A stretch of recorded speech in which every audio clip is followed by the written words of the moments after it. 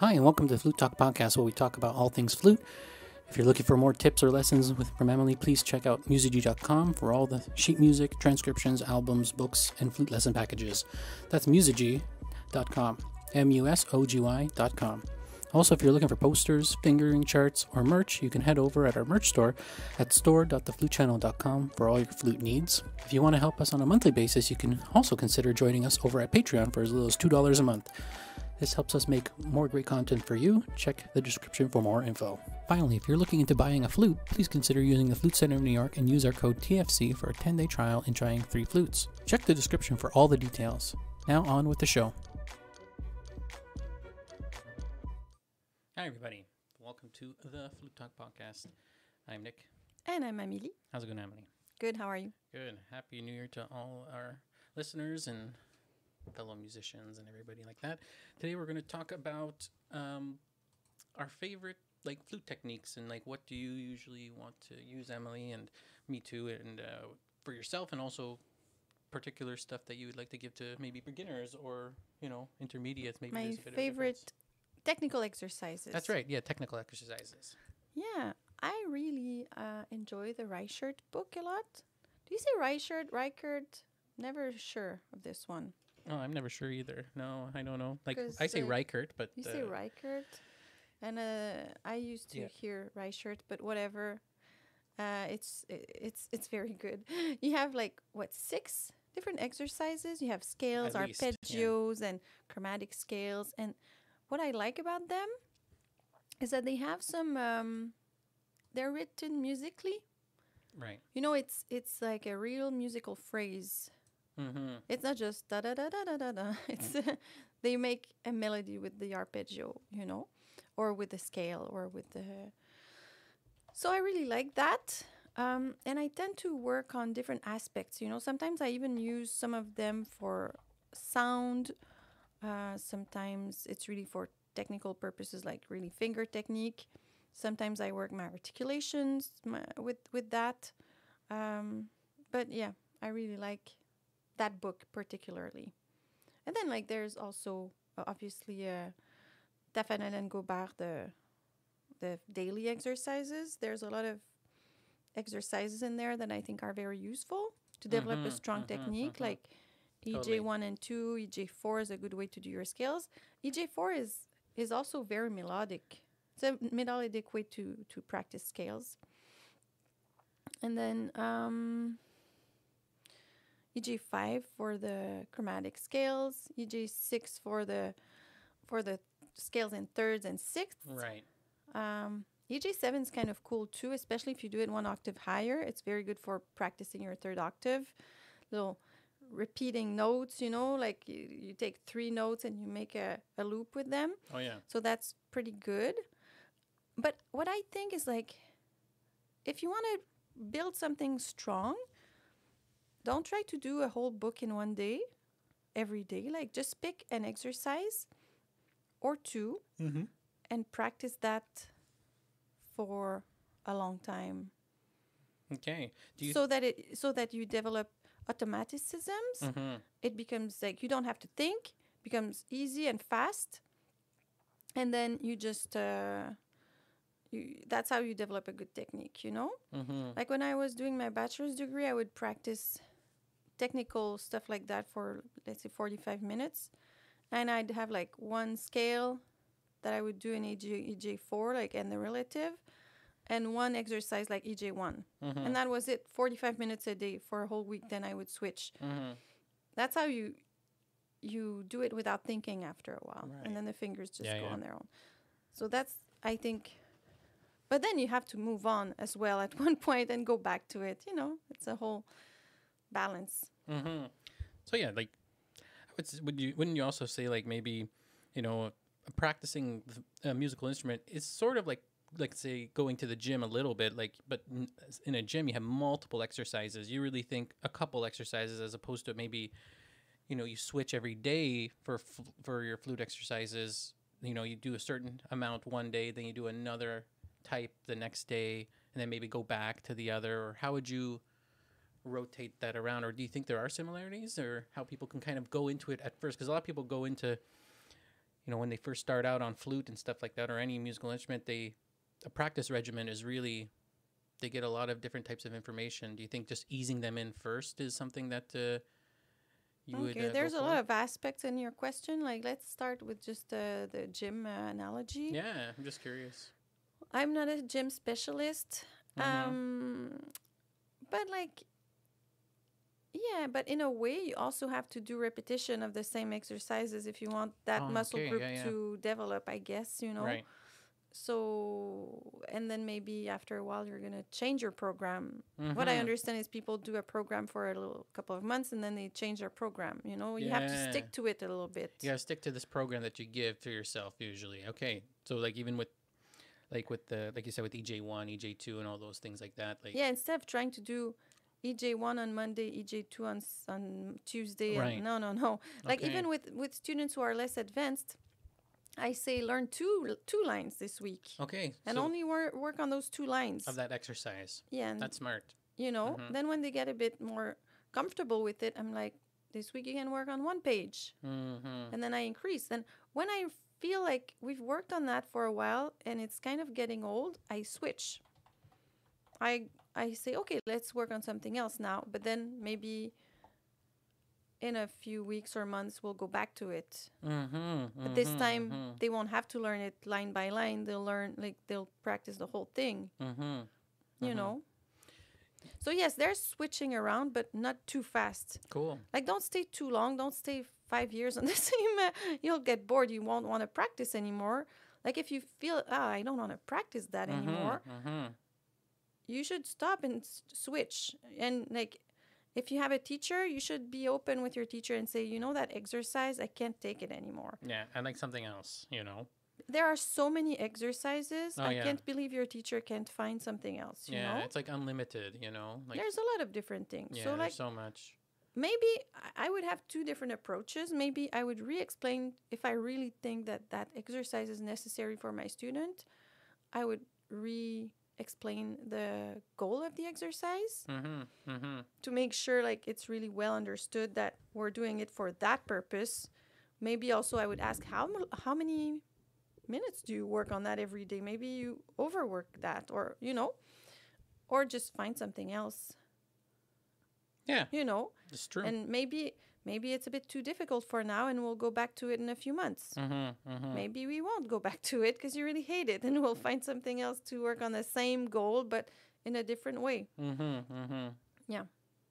Oh, it's so interesting. Like, yeah, that's when you mentioned like EJ1 and all those things, that's from a book that you can get for free on IMSLP. It's Taffanel and Gobert. So like, if you guys need to find that or you want to cross-reference what we're talking about, you can go there and find that. And it's called 20 Daily Exercises, I think. Yeah, it has several different names. It also has, because there's also a bigger book that's part of that smaller book. And they're all on the same page on IMSLP. But if you look for Taffanel or you look for Gobert on imslp.org, you'll find the complete Taffanel and Gobert, and it has that book within that book. Okay. The smaller version, it's there too, I think, but the whole thing is there, and that's where you will have basically all the technique you want to yeah, there's a lot in there. There's a lot. It's a big, good chunk of that stuff. Yeah. But I really like your ideas like that, to kind of just conform to a couple lines at a time so that you can really get comfortable with those exercises as opposed to rushing through them when you're not really supposed to kind of rush through them yet. Yeah, because the problem is if you're trying to learn the whole thing, you know, like your memory works, you have 2 types of memory. Okay. You have your short-term memory and your long-term memory. Your short-term memory can hold what I think it's like around 7 items. Okay? But your long-term memory is unlimited. So when you're repeating something enough, it goes in your long-term memory. Because like, let's say you're trying to learn EJ1, the whole thing. You've never seen that, you're a beginner. By the time you get to the 4th line, you don't remember the 1st line because your short-term memory is completely used up already. But if you do the 1st line 5-6 times, then there's a chance that part of it at least is now in your long-term memory. Mm-hmm, mm-hmm. So your goal, if you really want to master an instrument, should be to put stuff in your long-term memory, not just go through stuff so that you can say, look, I went through it. You know what I mean? Right, right. So yeah, that's, I hope I'm clear about the goal of repeating a shorter chunk of a certain exercise. Yeah. There are And some then- exercises that don't then your require- brain makes bigger chunks. Okay, Like, okay. let's say you're a real beginner, maybe an item for you is one note. Right, exactly. If you're an intermediate, maybe an item for you is a chunk of 4 or 5 notes. Mm-hmm. But like for you as a professional flutist, probably an item for you is like a full scale, an arpeggio, like because you see music and you analyze it without even noticing. So you Okay. see, when you read, I'm sure that you see, oh, here's a D major scale in thirds, let's say. Mm-hmm. Like you don't really say that in your head, but you see the pattern and you read it. And your fingers have done that scale so many times that, you know what I mean? It goes in your long-term memory, and that chunk of 20 notes maybe Right. becomes one item for you. Yeah, exactly. But you have to Yeah. build that. Mm-hmm. Like it's not built in one day. No, exactly. Oh, Esta, well, let's just jump to a question if you don't mind. Esta here, he wants to know, what is a great routine for a sax player doubling on the flute now? I know, like, your 5-minute warm-up for flutists in a hurry can be pretty adaptable for people like them, I think, because we've had a lot of people when we first released that a couple years ago that were doublers. I got a couple messages from Yeah. that. Yeah, I think it would be a good one because you have a lot of sound exercises in there and you have some chromatic scales. So, yeah, like, most fingerings are the same with the saxophone, maybe Yeah. except for the F sharp right. and maybe the third octave. I don't know. Yeah, you can find that video, and then I think to get that sheet music, you have to go on the Patreon and subscribe for at least 1 month, and when we give it to you, so you can do that if you want. But you can also transcribe it if you want on our off the video if you're a sax Yeah, it's player, pretty you know what I mean? simple. It's pretty like, simple, but it works very well. Yeah, long tone harmonics, like a little bit of intonation, I think. Right. Yeah. Stuff like that. Because, like, you'll see that the intonation is different on the sax and on the flute. Yeah. We don't have the same tendencies. Yeah, and the leaps are different with the amount of energy you give to the instrument as well. You know. Yeah. So your exercise really helps with that. I think kinds of gives a reacclimates yourself to the flute, no matter. Yeah. But Yeah. I'd say if you're a saxophone player, you might not have to work as much on finger technique stuff. Mm-hmm. What I would tell you to work on would be sound, because that's usually the big issue with doublers, and maybe work on your how you hold the flute, because like I think that if you have a good technique on the sax, as long as you're not holding your flute with your moving fingers, you'll be fine. What I mean by that is sometimes people hold their flute with some fingers that are supposed to be moving to play fast. And those fingers being involved in holding the flute, then they're not free to move properly. So make sure you have a good, not just posture. That's not really it. It's like the way you hold your flute. Yeah, like yeah. you That's really a use big the right first- fulcrum points and all that. Yeah, good first step for And sure. if you have that, you'll have a better technique, and you'll have a more your sound will also be more stable, because if the flute is rocking, then the embouchure will change and all that, and maybe a thumb port could be a good idea. That's true. It's true. Yeah. It's true.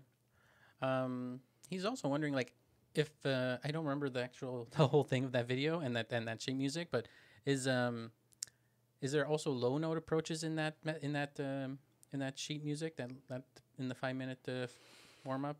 There's a little bit I of think low. they're low. There's harmonics, so harmonics kind of works on both the low notes and the high notes, but there's long tones that go all the way to the low notes. There's also articulation that oh, are yeah, that's right. all the articulation exercises I tend to do in the low register, because it's way more difficult to articulate in the low register than in the high register, and that's because the flute responds a little bit slower in the low register, because you have to fill the whole flute with air compared to the high register, where it's way quicker, so it's easier to articulate. So when I work on articulation, I tend to do it more in the low register because if I can do it there, then I can do it everywhere. It's like New York, New York.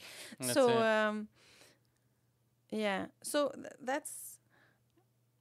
that can help you working on articulation in the low register. But we also have a video about the low register itself. It's true. We have a video about going from the high notes to the low notes as well, because sometimes it's the leaps that are a bit difficult for people. So you can check that. In general, if you want to play low notes, you want to have slower air speed. So blow some warm air in your hand and try to play with that type of air speed. Right. And also don't tighten too much the embouchure. You know, because the speed of the air is what's giving it that. The speed of the air is will compensate because if you have it too tight and you have too fast, it's just going to be way more harder to control. Or it's just going to go high. Or it's just going to go high as well. Yeah, sorry, exactly. You're you right. won't be able to have you'll reach the second octave. Yeah, exactly. So you need to relax a little bit. Yeah. But I explained it way better and more in this is detail just a short in the video. Yeah. So you can go back and listen to it and understand it more. That's a well-invested 5 minutes. Totally. Yeah, it's so true. Meteors and Astronomy wants to know, I'm an amateur flute player, and I always want to know how to make higher notes sound less airy and more melodic. It's really quite a bit of trouble for me. That's a very common problem for a lot of people. Oh, yeah, high notes. You're not alone. What I noticed in my students is that very, very often it's like a self-fulfilled prophecy, high notes. Students are scared of them. And because they're scared, they tighten their body and then the note cracks. That's the first thing. Then there's other stuff. But the first thing is sometimes there are muscles that need to be tightened a little bit in order to get those notes, but people don't tighten the right ones. They tighten their shoulders or their arms, their neck, but their back. It's not where you should put the energy. No. It's really in your airstream. Like, so if you do the sound S, and then put your hand on your belly and like pretty high on the belly, like I'd say where the ribs come together, like closer together, and you do and you'll feel the muscles going out. Those are the muscles that I use the most when I play, because like that sensation really helps to control the airspeed. So you want to push that in the high register because you want more airspeed. And then you don't want to tighten the mouth, and you want to open in the back like a cavern in the back. So it's closed a little bit in the front, like the hole in the front is small, but in the back it's open. Some people also think think that your back teeth are separated from each other. Oh, okay. I've heard of people putting pencil? What? No. Eraser. Okay. I would never tell a student to do that. Yeah. The reason being is, let's say you breathe in very fast and it gets stuck in your throat and you could die. I don't know. I never told a student to put something in their mouth while they're playing. But just think about, you can do it without putting something between I don't think I've ever heard of that until I've heard it from you. So I don't even I don't know. I heard that. I don't know. But don't do that. It's a very bad idea. It's a big no-no. Just think of making space between your back teeth. Right. And I also have a video that's quite clear about how to get the high notes, and also how to get your octaves better, because you should work on octaves and also work on harmonics. Because when you work on harmonics, so a harmonic is you play a low note and then you have a series of notes that can come out with that same fingering. I'll do it now. So let's say I play a low C. And then I'll play the series of harmonics, which is like the series goes like this. It's the octave, then the fifth, then the other octave, then the third, the other fifth, and so on. So I'll just do a couple.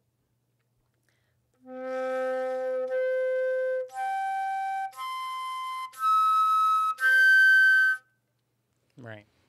And that can really help you to get it, And once you get it, then you go and play in the high register with the same air pressure, the same mouth thing, but there's not much happening in the mouth, you know? There's just a little bit of change in the angle of the... So your top lip doesn't move, but the bottom kind of moves a little bit between low and high. It just moves... It goes forward a little bit when you want to go in the high register. And then the airspeed does the rest. You want fast air, so you can blow cold air in your hand, and that's the type of air you want to use. Yeah, yeah. Esther was just kind of want to elaborate on that. Are you pushing the same amount of air for your low notes as you are for the middle register? I don't think in amount. I really think in speed. Yeah. Yeah, it's not about the volume coming out. It's about the velocity of it coming out. Yeah. It's about speed. Yeah. Yeah.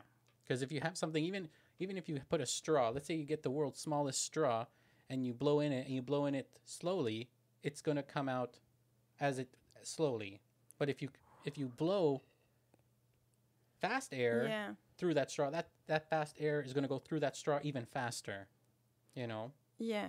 I don't think I blow more. No. Because you don't want to overblow either. Exactly. I blow faster. So maybe because I blow faster, there's more air. I don't know. But I don't think in those terms. I don't think volume. I think velocity. And speed. Yeah. I think volume when I want to do dynamics. Okay. Yeah. That makes sense. Because when you want to play loud, you put more air. Yeah. And you have a bigger aperture. Yeah. And when you play soft, then you have a smaller aperture and less air. Okay. Yeah. But then you have to counteract that with the aperture and the angle of the air so that the pitch stays stable or as stable as possible. Because the flute is not easy for that. So we're going to do about maybe 2 or 3 more questions about this topic, and then we're going to cut it for this month. This year, we're going to be doing the podcast every other month. So there's going to be about 6 episodes this year, but we're going to try to fill up those other months with maybe just practicing again and a couple other little special videos and stuff like that. So just giving you a heads up, we won't be having one in February, but we will be having another podcast over on March, or in March. So stay tuned for that. I guess I wanted to see this one question here about Ryan. He wants to know, do you know why when I finger a G on the flute, it plays F sharp? No matter what I do, when I adjust the head joint, it's the same. Well, maybe something's wrong with that right hand, I guess. The right hand where the F sharp goes. Maybe that's down when it shouldn't be down. What do you think, Lily? If you play a G, you finger a G and you hear F sharp, there's something wrong with your flute. Yeah, something wrong with your F sharp, because if your G... I know after the break, when you play A, no matter what key you press on your right hand, it's always going to play A. You know what I mean? So say you finger an A, and you move fingers on your right hand to close the keys, it won't make a noise. But when you finger G, it starts doing stuff. So that makes, if it's saying it's F sharp on the tuner, my first impression would be that F sharp key needs to be adjusted, or the spring has fallen off, the spring has unloosened, so that spring is not holding the key up, so that it can be depressed. That key here is always down, probably. Right, exactly. Yeah. But it's the one on the furthest on the right. I think this one. Okay. Because look, it's this one that's the difference. Yeah, that's the difference. So it's those two. This one would be always down. But you need that key down to make that key go down. Or so maybe it's the F sharp down there. It's a little felt. Yeah, it could be the felt or the spring or something. So I would take it to like I said, either or the spring. Yeah, you're right. Yeah, or the spring. So it could be a small fix, like very, very small.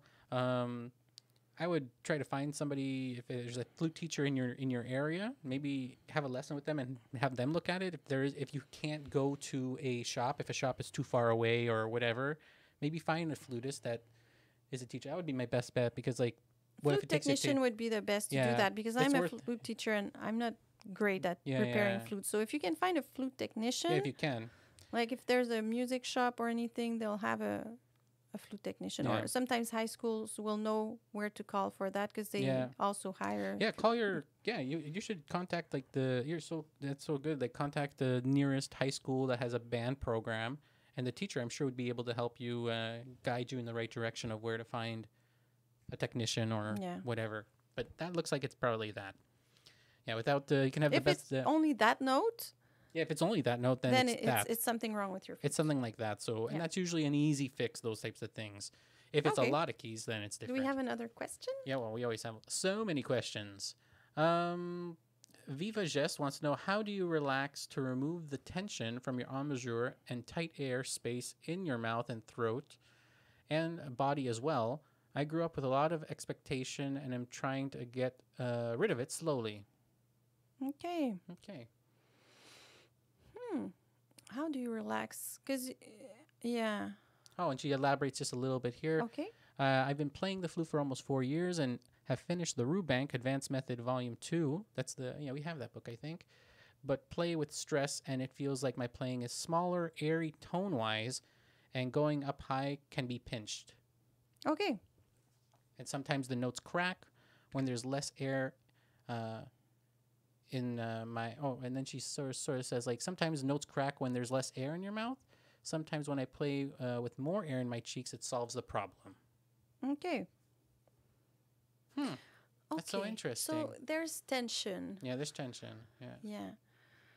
Well, I would say first you have to feel what it's like to be relaxed. You know about the Jacobson relaxation method? It's very well known. Like it's basically you stand on your back and you tighten some muscles for like 5 seconds and then you release. This way your brain kind of learns the difference between tensed and relaxed. So like I would start by maybe doing that every day while breathing. Like if you check online, Jacobson, it's written with a G. No, a J, sorry. Yeah, Jacobson. Jacobson. Yeah. Jacobson, yeah. Jacobson. And if you check online, you'll find it explained well. And I think that could be good for you because then you'd feel like, oh, that's what it feels like when my muscles are tensed and when they're relaxed, And then when you practice, what I would do is make a little post-it or a sheet or with something saying, relax your muscles. Because you don't want to say don't tense up because the brain doesn't really recognize the negative. Your brain will just see tense up and you'll tense up. It's like if I tell you don't see a blue elephant with white dots, you see a white elephant with you see the elephant in question with an X on it. You still see it. So you want to say it in a positive way, like give yourself the command that you want to achieve. Not don't do that, but do this. So it also works with little kids. If you have little kids around, oh gosh, instead of don't play with that, like just redirect. Yeah. So redirect your brain towards what you want to achieve. So what you want is not to be less stressed; it's to be more relaxed. But you also need to have some tone. You can't be completely relaxed while you're playing. No, exactly. So you have to know which muscles need to be activated to keep your tonicity and so that your sound is good, and which muscles don't need to be involved. You don't need to raise your shoulders. You don't need to push your head forward and all that. You can look at yourself in the mirror. You can ask people to look at you, but also I used to, and I still do sometimes, bend a bit too much forward when I play. And I would write on my stand straight. So every time I would see it, it would remind me. Because the way to change a habit like that, I feel, is to do like constant checkups on yourself. And you catch yourself doing it and you relax. And you catch yourself doing it and you relax.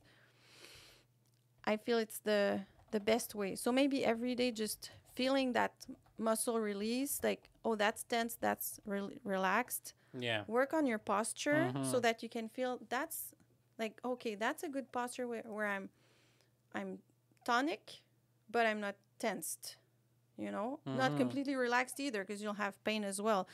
Like just tonicity. And then,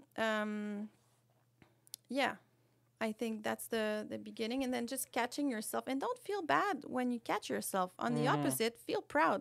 Oh, I catched myself, so now I'm on the right path to get better at it. Exactly. Oh, there's a lot more questions, but we can only maybe do 2 more. But if you want, you can always ask us in the comment section after the video as well. We'll try to write in some answers for you, or maybe answer them in the next month. Or the next podcast, rather, now. The one's in French, and one is in English.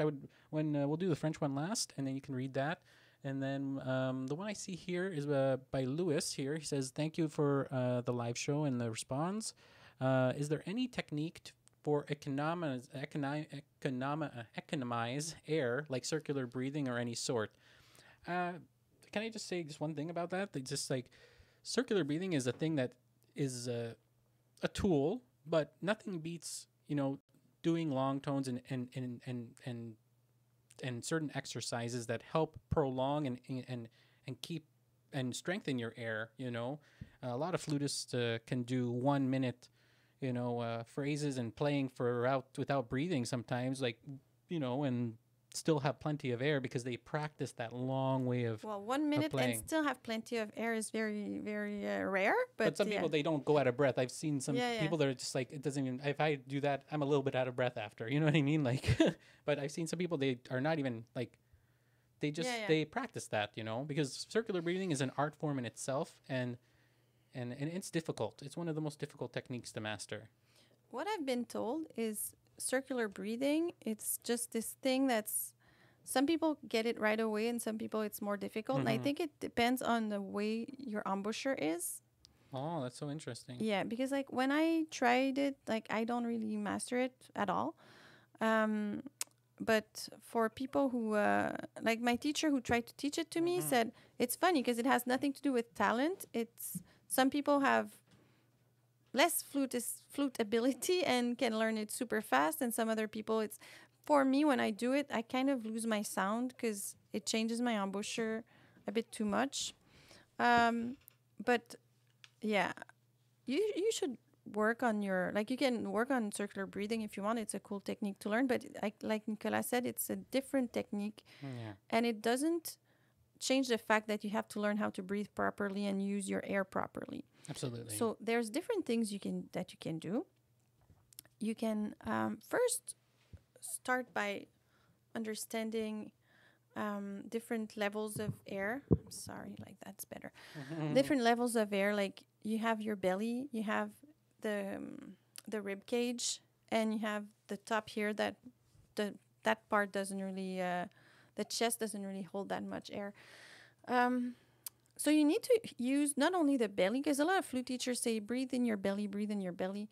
For me, when I was doing that, I was always out of breath. And when I read a book about breathing and I realized that I was not using that middle part at all, and I started using it, it completely changed my life. So also some teachers say never raise your shoulders. Okay, so I understand you shouldn't raise your shoulders like this. Tension, like tension raise is not good. But if you're going to breathe very deeply and completely fill your lungs and fill your rib cage and your belly, like your shoulders are going to move up a little bit. If you're pushing them down like I used to do, you're going to hurt your neck.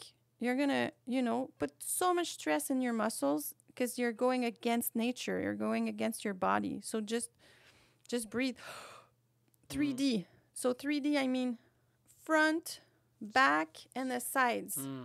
And you can feel it. You can put your hands on your rib cage and you feel your rib cage expanding. So you can work on those 3 levels separately. And then also, I really like the they call it the square method. So you breathe in 4 seconds, you hold 4 seconds, you breathe out 4 seconds, you hold 4 seconds, and then you can increase. Right. I used to do that in bed before I went to bed, and it really helps with falling asleep. I think I'll start doing that again. It's very good. And sometimes I could get to 15 seconds square. So it means a minute, you know? A minute, yeah. And it really helped. And also you can do exercises with your flute. Right. You can like take a big breath and blow very soft in the low register as long as you can. And do it twice because the first time is never as good as the second time. There's also in De la Sonorité by Marcel Moïse. There's a very good breathing exercise. I think it's in the second part of the book, around page 10 or something like that. You have these notes, and then you have a spot to breathe, and you have to use a metronome to do it. What I like about that exercise is it also teaches you how to use your air budget, because it teaches you to do a certain amount of times, of beats with one breath, and then take a big enough breath to be able to get to the next breath. And so you learn how to budget your air. Right. it says 60, but if you can start at 80 or 100, whatever, and then you lower it to 60. So those are ideas, but there's we have videos about it too. Yeah, and then our last question is right here. You want to read that one? OK, Sandrine Letuyer. Quels exercices recommandez-vous pour travailler les sons graves pour qu'ils donnent riches et qu'on les entende autant que les sons aigus dans une pièce où on passe d'un registre à l'autre? Ouais. Vous pouvez faire des octaves. Moi, je vous dirais pratiquer les octaves comme ça. So yeah, the octaves, right?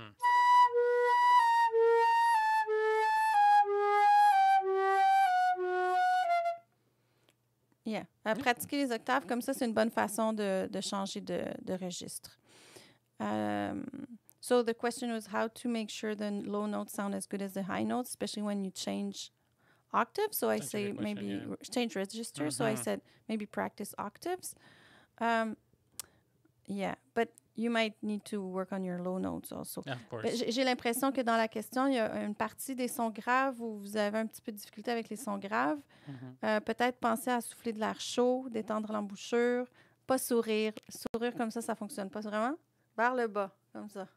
Alors, parfois, je dis à mes élèves de faire la grimace comme ça vers le bas, mettre la flûte, et puis ensuite jouer.